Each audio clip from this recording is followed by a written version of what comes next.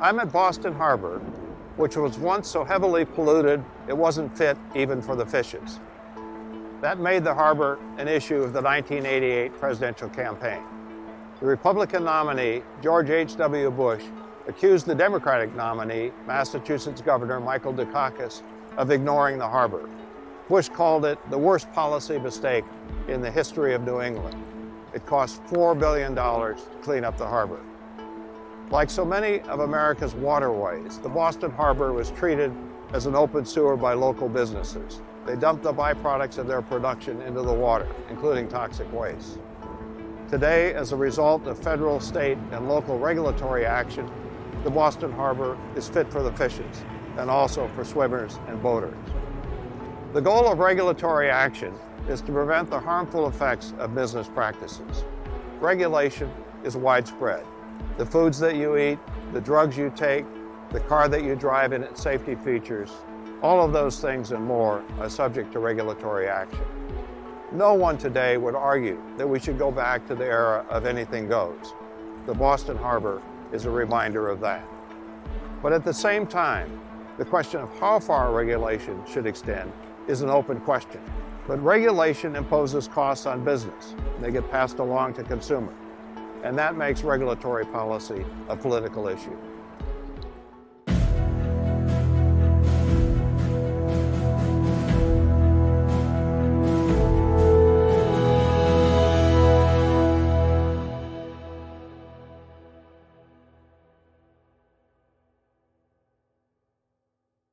In this session, we'll look at the politics and policies of regulatory action, focusing on some of the harmful business practices it addresses. We'll look at restraint of trade, which refers to anti-competitive business practices, inequity, which refers to unfair business transactions, moral hazard, which occurs when one party engages in risky economic behavior but then passes the risk on to another party, and negative externalities, which result when firms fail to pay the full costs of their production activity. Now, although regulatory decisions have the appearance of being based solely on economic considerations, they often have a partisan element. The heads of regulatory agencies are nominated by the President and confirmed by the Senate, and the appointees typically share the President's policy priorities. Republican appointees, consistent with their party's ideology, are normally more pro-business than our Democratic appointees. An example is James Miller III, who was Republican President Ronald Reagan's appointee to chair the Federal Trade Commission. In Miller's first year as head of the FTC, he dropped a fourth of the pending cases against business firms, and he then initiated fewer such cases than had his predecessor, who was an appointee of Democratic President Jimmy Carter. A central concept of economic theory is efficiency. Efficiency refers to the relationship between economic output, what's produced, and economic input, what goes into producing those goods and services. A high level of efficiency is preferable to a low level. It means that society is getting more goods and services out of the same amount of production resources.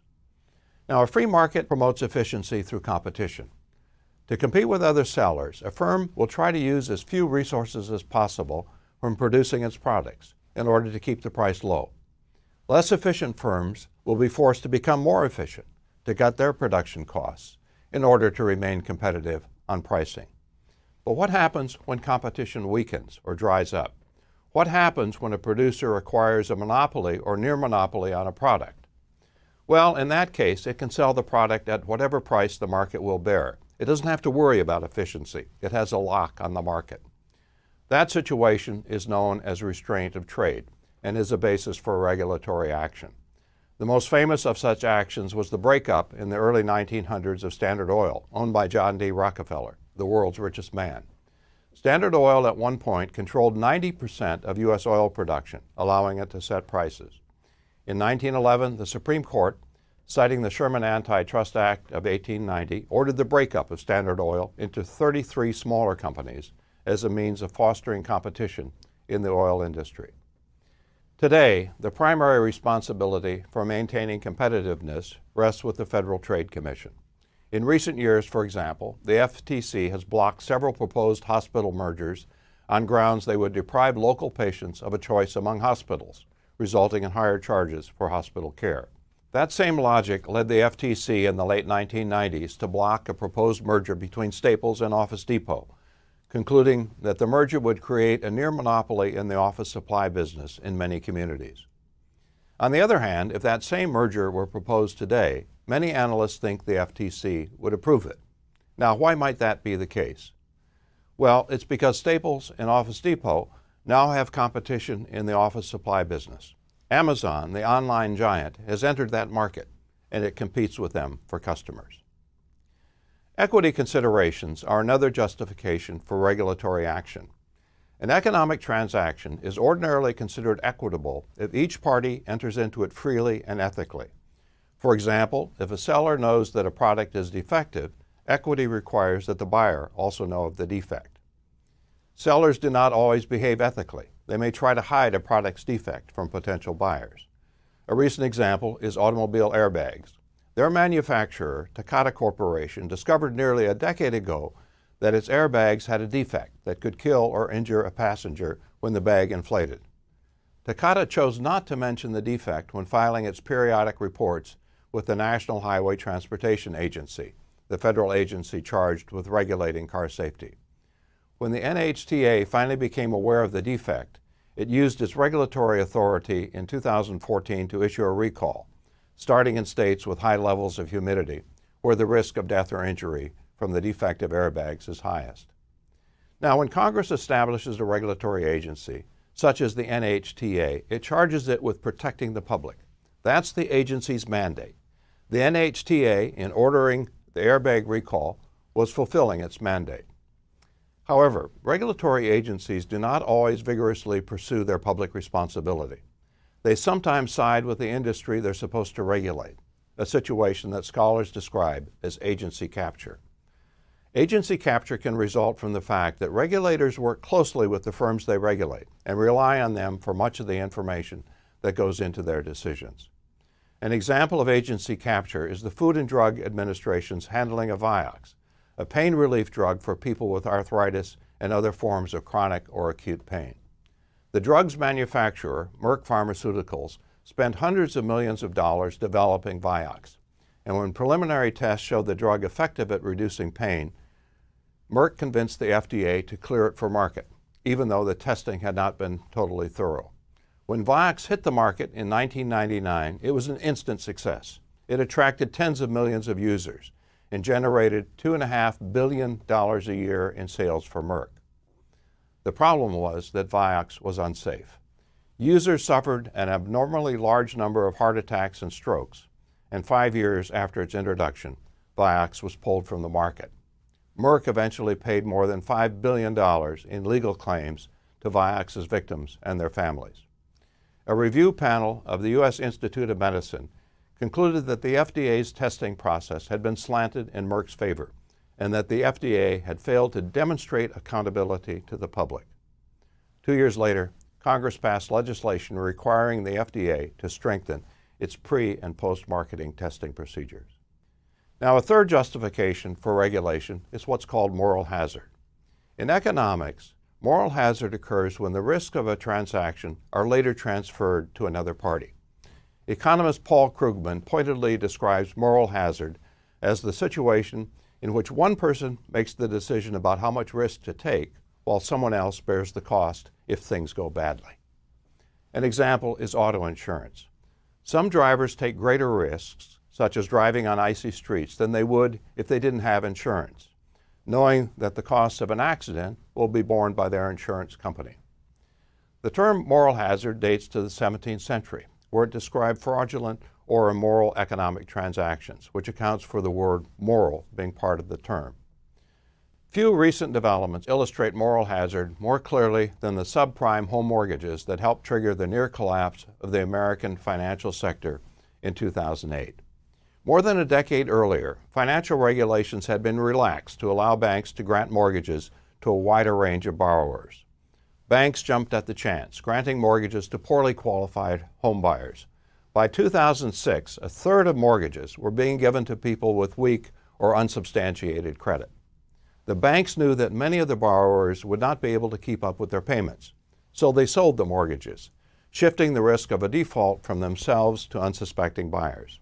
It put the entire housing industry at risk if home prices suddenly dropped, which they did, precipitating the financial crisis of 2008. Now, if banks had been required to keep many of these mortgages, they would not have risked writing so many bad ones. Banks relieved themselves of the risk by shifting it to those who purchased their mortgages. There was also a second moral hazard at play in the 2008 financial crisis, what has come to be known as the too big to fail problem. When the financial system went into a tailspin, Congress and the Federal Reserve stepped in with several $1 trillion in loans to keep large financial institutions such as Bank of America, Citibank, and J.P. Morgan Chase from going bankrupt, which would have worsened the financial crisis. They were too big to fail. If they had gone down, they would have taken the entire economy with them. Yet it was their risky investment strategies that had put them on the verge of bankruptcy. They had leveraged their assets at roughly 30 to 1, up from the previous level of 12 to 1, in an effort to make ever more money. But that meant when the economic downturn started, they didn't have enough assets to cover their losses. So who paid for the risks they took? Well, not the banks themselves. The government assumed the risk. It bailed them out. As we discussed in our earlier session on fiscal and monetary policy, Congress responded in 2010 with the Dodd-Frank Act, which tightened banking regulations. Among Dodd-Frank's provisions is a requirement that banks retain a larger share of the mortgages they write, particularly those of higher risk. Dodd-Frank also specifies that in an economic downturn, government can pump money into the economy for the purpose of providing liquidity to the financial system, but not to aid a failing financial company. Now, as we noted in that earlier session, the Dodd-Frank bill provoked sharp partisan disagreement. Democratic lawmakers wrote the legislation, claiming it would protect against a repeat of what happened in 2008. For their part, Republican lawmakers claimed it placed too many restraints on financial institutions and would inhibit economic growth. Their dispute points to a basic truth about regulation. The policy question is rarely one of whether to regulate or not to regulate. The question is one of finding the proper balance. Enough regulation to protect the public from harmful behavior, but not so much regulation as to stifle economic vitality. Let's look now at negative externalities, or as some economists prefer to call them, spillover effects. They're also a justification for regulatory action. A negative externality results when business firms or consumers fail to pay the full cost of production, as in the case of a company whose industrial waste seeps into a nearby lake or river. The health and cleanup costs of the water pollution, the negative externalities, are borne not by the producer, but by society as a whole.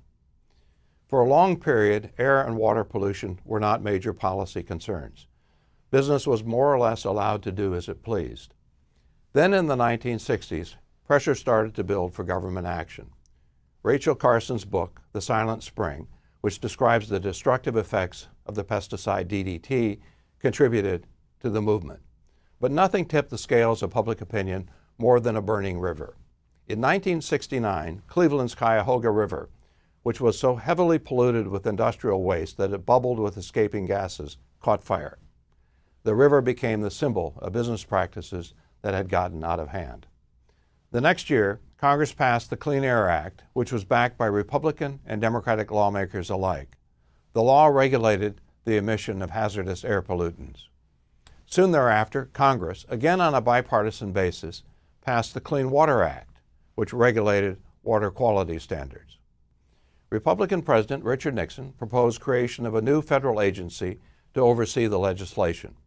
The Democratic-controlled Congress agreed, and the EPA, short for the Environmental Protection Agency, was created. These bipartisan initiatives led eventually to dramatic improvements in air and water quality. Pollution levels today are far below their levels of the 1960s, when yellowish-gray fog, known as smog, hung over cities like Los Angeles and Chicago, and when bodies of water like the Potomac River and Lake Erie were open sewers. In the past 4 decades, toxic waste emissions have been cut in half. Hundreds of polluted lakes and rivers have been revitalized, and urban air pollution has declined by 60%. Today, the issue of pollution is less that of local problems, such as polluted lakes and rivers, than that of a global problem, climate change. In the 1970s, scientists began to note that the Earth's climate was changing at an accelerated rate. By the 1990s, a scientific consensus had emerged. Global warming was taking place, driven largely by carbon-based fuel emissions. Computer models suggested a greenhouse effect. There was an increased number of carbon particles in the atmosphere, and they were trapping heat rather than allowing it to escape into space. The theory was backed by a range of evidence, including an increase in global temperature levels, rising sea levels, and glacial and polar melting. When climate change first caught the news media's attention, it was reported strictly from a scientific angle, a perspective that pollsters also applied in their opinion polls.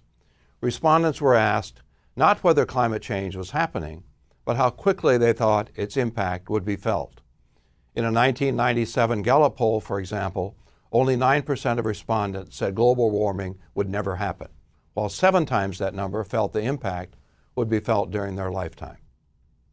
Soon thereafter, however, the nature of both news coverage and public opinion began to change. Politics had invaded the issue of climate change. The turning point was the Kyoto Conference of 1997, where representatives of the world's nations met in Japan to develop a plan for reducing carbon emissions. Democratic President Bill Clinton signed the resulting agreement, known as the Kyoto Protocol. He was unable, however, to convince the Senate to approve the treaty. The Senate's objection was that the treaty was unfair to developed countries like the United States. The protocol required them to reduce their carbon emissions, while not requiring the same of developing countries like China and India. After Republican President George W. Bush took office in 2001, he rejected the Kyoto Agreement out of hand, saying it would weaken the nation's struggling economy. Nevertheless, Bush acknowledged a need to address climate change. America's unwillingness to embrace a flawed treaty, Bush said, should not be read as an abdication of responsibility. Some Republicans, including Arizona Senator John McCain, criticized Bush for not showing leadership on climate change.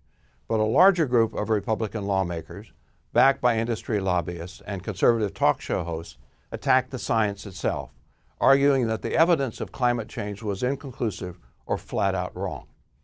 For the news media, the partisan argument was too good a story to ignore. The issue shifted from the science pages to the front pages and was played as a he said, she said debate. Rather than sorting through the facts behind the opposing claims, the media played up the fight. A research study found that conservative politicians, industry-funded think tanks, and other sources that claimed climate change was inconsequential or scientifically unproven received the same level of news coverage in the mainstream press during the 1998 to 2002 period as did sources whose views were aligned with the scientific consensus. The debate intensified with the release of the film An Inconvenient Truth. Featuring Clinton's Vice President Al Gore, the film told of the dangers of climate change. It received the 2006 Academy Award for Documentary Film and helped Gore win the 2007 Nobel Peace Prize. For proponents of climate change policy, the film was pure gospel. For some opponents, it was pure propaganda. Said Oklahoma Republican Senator Jane Zimhoff, "If you say the same lie over and over again, people will believe it." A study of Fox News and MSNBC, the conservative and liberal cable TV networks, respectively, revealed just how differently climate change was being portrayed by the opposing sides. On Fox, there were 3 times as many stories dismissive of the climate change thesis as there were supportive stories. On MSNBC, supportive stories were nearly the only ones aired. As for the mainstream media, the reporting was beginning to tilt toward the scientific consensus, but there was still plenty of coverage of the opposing view, as a study of the coverage in the New York Times and Wall Street Journal revealed. Now let's take a look at what was happening to public opinion as the climate change issue became increasingly politicized. As you can see from this chart, Republicans and Democrats differed only slightly in their views on global warming before the 1997 Kyoto Conference. After Kyoto, they began to diverge, Democrats becoming more accepting of climate change and Republicans becoming less accepting. The gap further widened when the Bush administration rejected Kyoto, and it widened still further during the period dominated by the Gore film. The gap remains wide even today.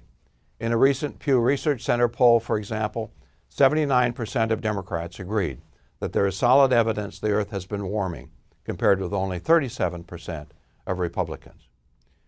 We don't have to search hard for an explanation for the difference. Research indicates that when the media play up both sides of partisan debate, citizens tend to pick the side that fits their partisan preference. In this instance, Republicans rejecting the climate change thesis and Democrats embracing it. This chart provides further evidence of the media's contribution to the partisan divide over climate change. As you can see, the U.S. media are much more likely than the media elsewhere to give voice to those who argue against the scientific consensus on global warming. The American press, for example, is twice as likely to do so as is the French press, 3 times as likely to do so as is the press in India, and 18 times as likely as is the Brazilian press. Now, why do you think the issue of climate change has played out so differently than the environmental issues of the early 1970s, when bipartisanship characterized the response? I think there are quite a few reasons. One is something we've talked about frequently in this course, the rise of party polarization. The parties are now so far apart, with so few leaders in the middle, that it's hard for them to come together to settle their differences. The second is that climate change touches multiple sectors of the economy. Whereas industrial pollution of waterways, for example, was largely an issue of particular industries, regulation of carbon emissions would affect the transportation sector, the energy sector, the housing sector, and many other sectors. Policy disputes are invariably harder to resolve when a large number of conflicting interests are involved. There's also the fact that the issue is a global one. No country by itself can fix the problem, and a country that takes on the issue, if others aren't, places itself at a competitive disadvantage in global trade because of the added cost of its production. A final reason is that climate change is hard to see. In the days when smog hung over America's cities and its waterways had the smell of a sewer, pollution was undeniable. Climate change is invisible by comparison. It's why many doubt its existence or think it's not an urgent issue. We've made the point in earlier sessions of this course that America's system of divided powers is an obstacle to legislative action on large issues. Without a sense of urgency, lawmaking is often pushed down the road to a later time. Now, before we wrap up this session, I'd like to make a general observation about regulatory policy. Here's a chart that you've seen in previous sessions. It's based on the cost and benefits of public policies. The cost and benefits can be concentrated, that is, focused on a particular interest, or they can be diffuse, that is, spread across the society. Examine the chart for a moment to locate the cell that you think best describes regulatory policies. Let me give you a specific policy to think about, one that many economists have proposed as a response to climate change. It's a tax on carbon. The tax would be levied on carbon emitters as a means of encouraging them to reduce their carbon emissions.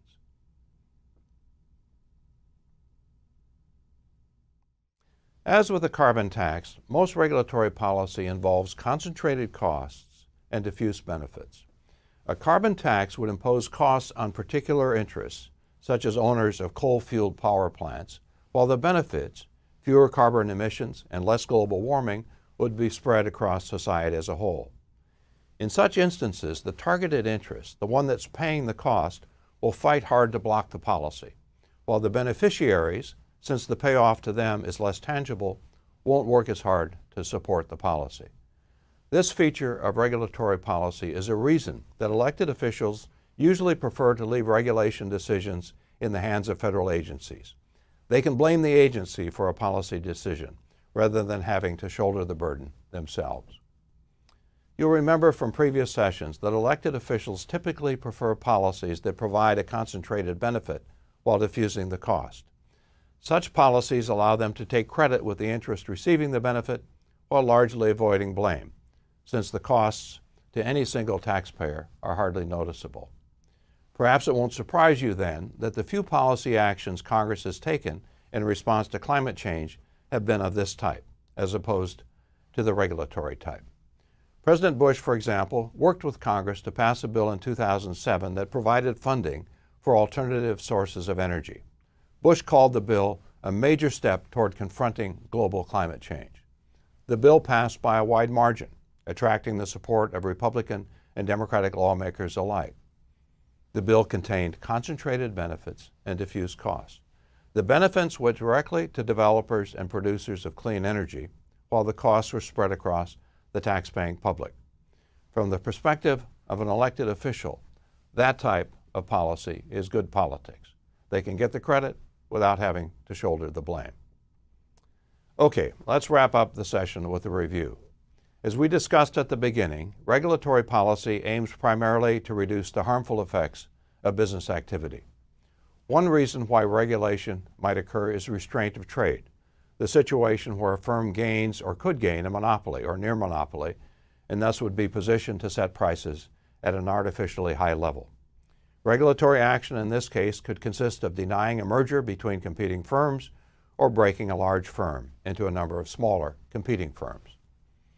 Another reason for regulation is inequity, when one party to an economic transaction has an unfair advantage over another party, as when it hides information about a product's defects. In this case, regulatory action could include requiring the producer to replace the product or to pay damages.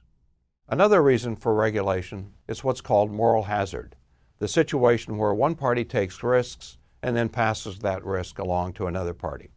We discussed that problem in the context of banks' risky mortgage practices in the period leading up to the 2008 financial crisis. The regulatory response in that instance was Dodd-Frank, which imposes tighter restrictions on financial institutions. Finally, we talked about negative externalities, the situation where economic actors do not pay the full cost of their decisions, as when their production activity creates pollution. Regulatory action in such instances can require them to pay part or all the costs to correct or reduce the problem they created. In our discussion on negative externalities, we took special note of climate change and the partisan challenge to regulation in that policy area. And we concluded by pointing out that regulatory action typically involves concentrated costs, which heightens opposition to regulation by the firms that would have to pay those costs.